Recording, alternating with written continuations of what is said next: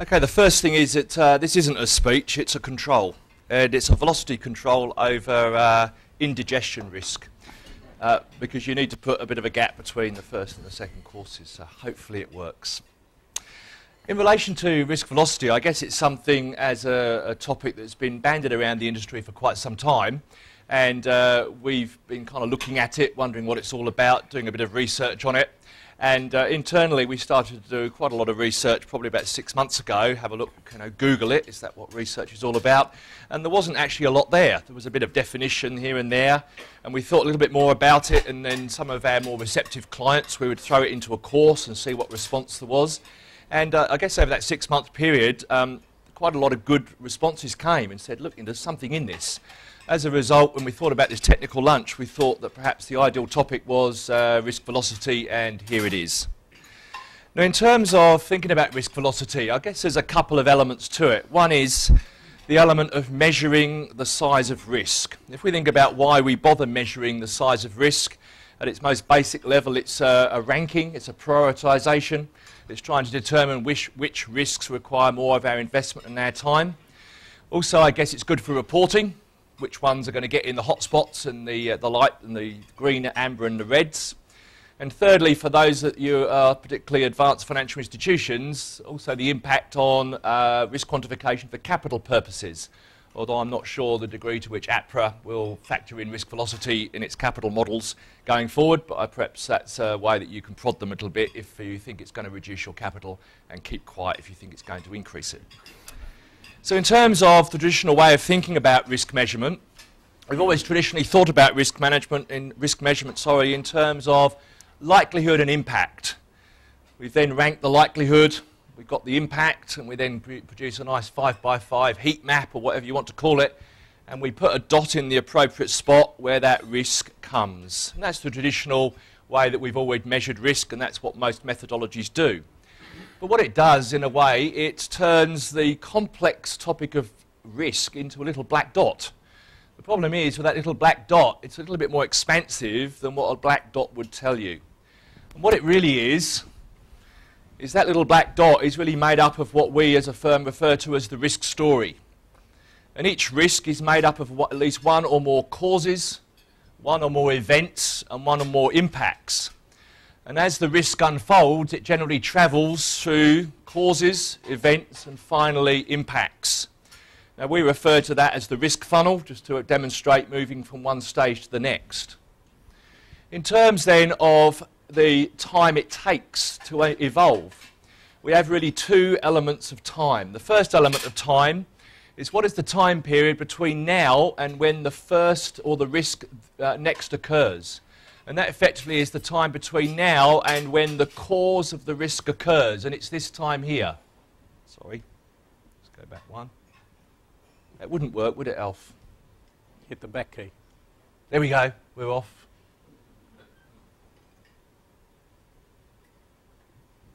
And we call that lead time velocity. Why? Because there was no definition on the internet, so we've made it up ourselves.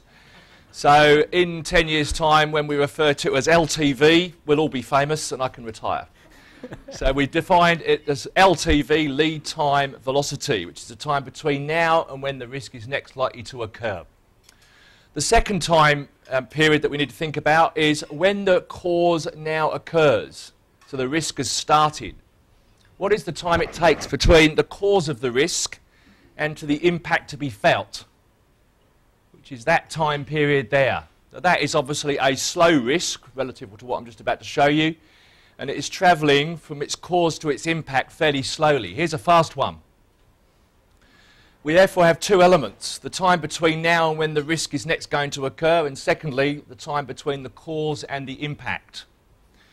Now, if we think about that, it's all about the speed at which the risk travels between now and when it first occurs, and secondly, a cause to an impact, and that we refer to as velocity. Now, if you take the Oxford Dictionary definition of velocity, the length of time taken by an object to move between 2 points in a given direction.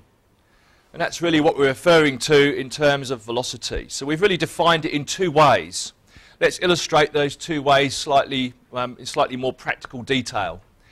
If we take three risks, the first risk is laptop hardware failure. Let's refine it slightly to have laptop hardware failure in a brand new laptop. And secondly, laptop hardware failure in a 4-year-old laptop. If you consider those three risks, the first one is quite general, not referring to the age of the laptop, and the others refer to it as a new or a 4-year-old laptop.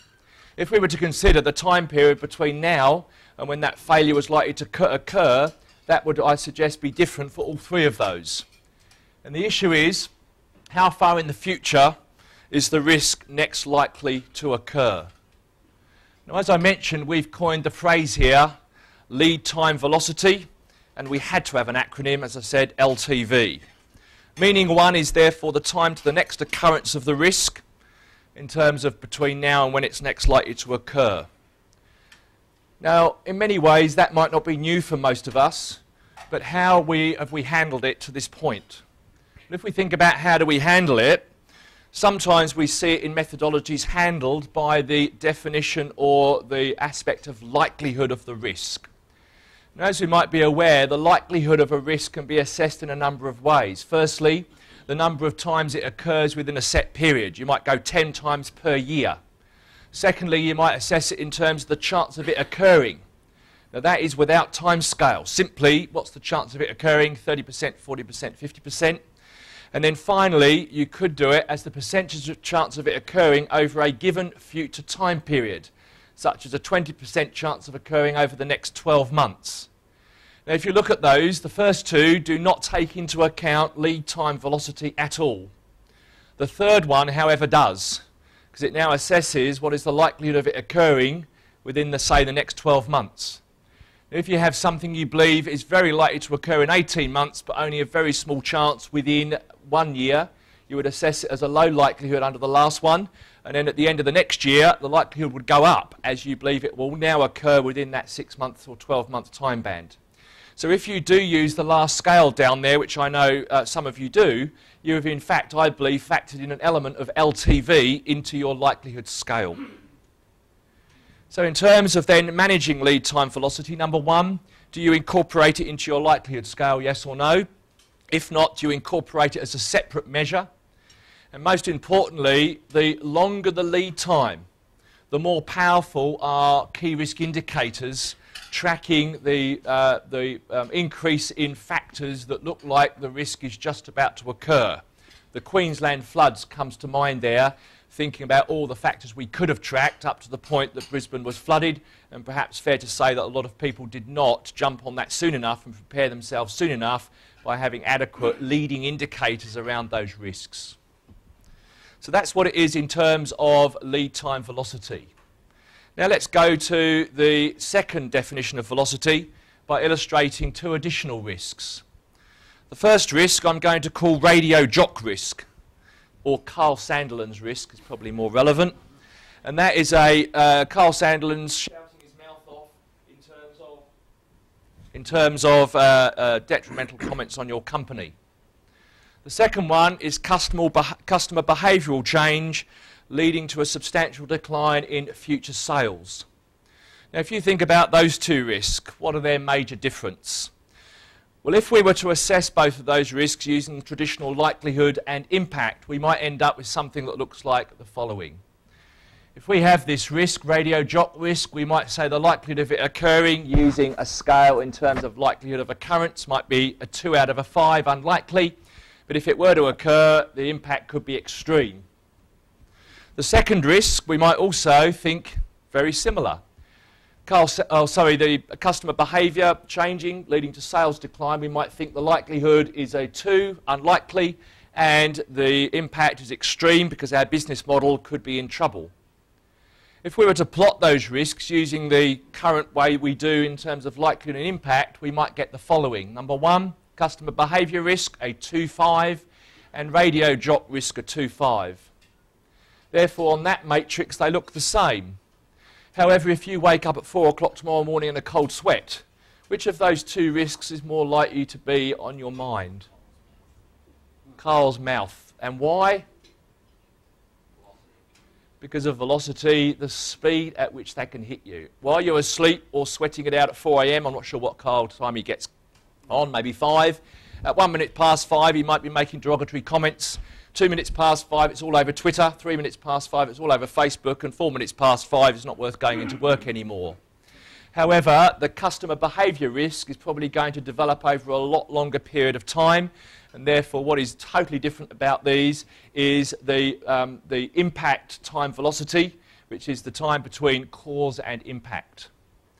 Now, some of you might be familiar with the description of risk based on a bow tie. We use it as a firm a lot, bow tie analysis, which takes the risk from its left, the cause, all the way through its events to its impact. In terms of a slow velocity risk, it might unfold like this. That would be really the customer behavioural change risk. If we think about a fast velocity or the Carl Sandilands risk, it probably develops at that speed.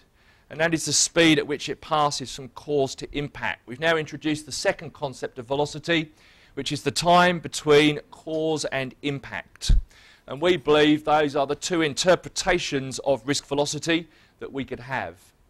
The second one, to us in many ways, is more important than the first because of the fact it's generally not factored into current risk measurement directly, as in the likelihood scale, but we believe it is an important element. 3 types of risk you might wish to consider. Number 1 is the fast velocity, the radio jock.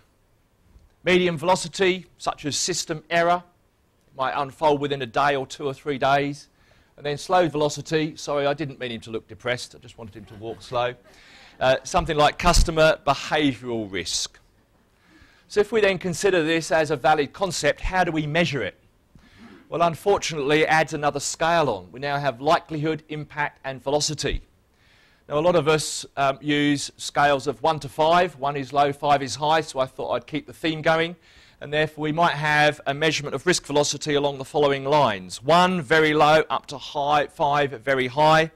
We've just done an example scale, very low, longer than 12 months between cause to impact, all the way to very high. The cause to impact is within 24 hours. If we now decide that we are going to measure it separately, yes, it increases sophistication, but that might be the nature of risk and that might be what is required. So what we've now done is said we now need to add on the inherent impact time velocity over here. You now have a third drop-down box including likelihood, consequence, and then the different scales. Yes, unfortunately, it also introduces the concept of inherent velocity and residual velocity, and the bit in the middle is the control velocity, which introduces, as I said, another third bit of work, and your risk control self-assessment workshops now increase in time and everybody gets disengaged and you go, what the hell are we here for? Well, this is the development of risk management, and this is exactly what we're here for, to hopefully prod your brain cells to think about this a bit more. Does it have a place in risk management as a separate concept? Now, the first one, was the customer behaviour risk, and as you can see, we've given it a very low velocity. We've now got the radio jock risk has now got a very high velocity, and that's how we've now differentiated the 2 risks. Now, if we then compare the 2 risks, we've now got a differentiator. The likelihood and impact is the same, but now the velocity is different. Now, you intuitively thought the radio jock risk might keep you up at 4. We've now got a measurement in a process and a system that effectively does that differentiation. Now, if we take the banking community over the GFC, good 2 examples of those risks might be fast velocity risk, liquidity risk, the left-hand one, maybe a slower velocity risk, regulatory risk. Now, if we look at the impact of that, Lehman's was liquidity risk, and in a very short space of time, 100+ years of banking history was gone. If we think about regulatory risk, maybe Goldman Sachs, pain but survived. Now, obviously, those regulatory impacts were very big, but they had time to deal with them. Had time to go and have a meeting with the regulator, have a coffee, go for lunch, go on holiday, come back, have another meeting, and we had a chance to do something about it. Where liquidity risk, it was all over before we could even blink. And that really is the difference in ultimate impact of those 2 velocities. Now, I'm sure this might be robbing Rob's speech slightly. Social media. Emerging risk as social media. What does it do to risk velocity? Speeds it up dramatically. We do have some representatives from the Yellow Bank in front of us, and we often talk about the time that the ATMs gave away free cash. And the speed that went round the Twitter, and queues of people queuing up at the ATMs bringing out cash. If that had happened 15 years ago, would have been a blip, I presume. Because of social media, the velocity dramatically increased, and therefore the resulting impact was a lot higher. Now, in terms then of relationship between velocity and impact, I believe velocity has two effects on impact. Number one, the residual risk impact is often higher as there is less time to take corrective action. We simply don't have enough time to react. The second one is the inherent impact may be greater simply because of the higher velocity. I used to do a lot of hang gliding, and one of my key controls was a parachute. And I would suggest that is a velocity reducing control, and its major reason was both of those. Number one, it actually reduced the impact on the ground, and secondly, it gave you time to think about where you were going to land or what might happen on the way down. So I believe that control is both a velocity reducing risk and an impact reducing risk. We often call it a corrective control, and that's a good point. I'm not sure what we're going to call velocity reducing controls. We need another acronym. Point to note. Now, if we think about controls, traditionally the controls that we have over operational risk or any risk we've got are, number one, preventative controls. They are there to stop the risk occurring in the first place, and they occur generally towards the left of the bow tie, which is towards the cause. Prevention is better than cure. Those risks that do unfold, however, we now need to detect. So we have detective controls to identify that the risk is in motion so that we can go in and take corrective action. A smoke detector comes to mind. Thirdly, if it moves all the way through the bow tie, we then move to the concept of corrective controls, which is all about impact mitigation once the risk emanates. Now, if we think about the controls over risk velocity and what they do, number one, I believe velocity reducing controls slows the risk down so that there is more time to take action. Number two, slows the risk down so that the actual impact itself is lower. Now, I've used an example of hang gliding and a parachute, but what about simply a risk that occurs that unfolds incredibly quickly in the public's eyes? The public panics. It gets a lot more media profile because the media love an immediate impact story.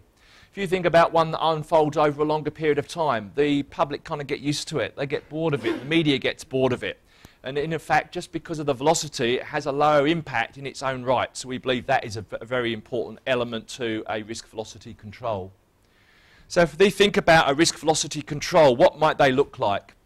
Well, the risk happens, then we slow it down with a risk velocity control, and its speed, moving from cause to impact, dramatically slows down.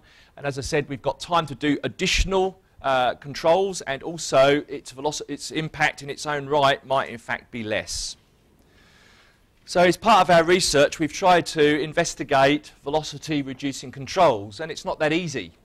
But that's one of the things that you have to do to have your lunch, is to sit around your tables a little bit later, thinking about perhaps what some of those high velocity risks might be in your business, and what you see as perhaps some risk velocity reducing controls. Here's some ideas. Fire retardant doors. It might not stop the fire, but it slows it down so we've got time to get out. Sprinklers do a similar thing. Sealed bulkheads in ships might just keep the ship up a bit longer so we can get people off. Bilge pumps won't stop the boat from sinking. I'm not sure why I had such a nautical, but once the head was on that path, that's where it went. Certain medical treatments are not there for curing, they are there for prolonging. Delaying payment in the banking system. Check clearance 2 days. Doesn't really take 2 days, but it gives us a chance to fix up any problems before the value has left the organisation. A river dam, slowing the speed of water. The UPS power supply might give us 30 minutes in which we can shut down all the servers properly and go onto our batteries and close our PCs down and all those things. Speed cameras to slow your velocity. And lastly, cash flow forecasting. It's really slowing the velocity of liquidity risk, providing a greater buffer and minimising the likelihood of that risk occurring. There's just some ideas, but we're open to ideas and we'd love to collect any from that you can think of.